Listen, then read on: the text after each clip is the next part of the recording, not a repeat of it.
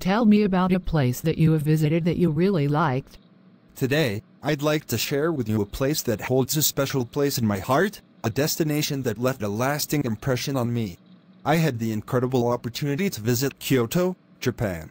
Kyoto is a city that seamlessly blends tradition and modernity, creating a unique and enchanting atmosphere.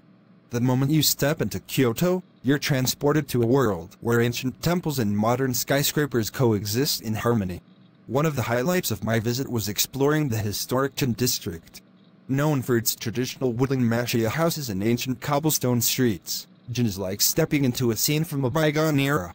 It's famous for its well-preserved tea houses, where you might catch a glimpse of geishas gracefully making their way to evening engagements. Kyoto's rich cultural heritage is also evident in its numerous temples and shrines. The Fushimi-inari Shrine, with its thousands of vibrant red torii gates stretching along a wooded mountain trail, was a sight to behold.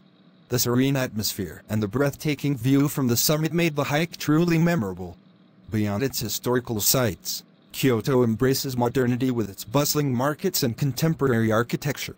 Nishiki Market, for instance, offered a culinary adventure with its array of traditional Japanese street food and local delicacies. It was a feast for both the eyes and the taste buds. What truly sets Kyoto apart is the warmth and hospitality of its people. From the locals offering assistance with directions to the shopkeepers eager to share stories about their crafts, the sense of community was palpable. Kyoto is a city that seamlessly weaves together tradition and innovation, creating an experience that stays with you long after you leave. It's a place where ancient customs meet modern trends, and each corner tells a story of a city proud of its heritage. If you ever have the chance to visit, I highly recommend immersing yourself in the magic of Kyoto.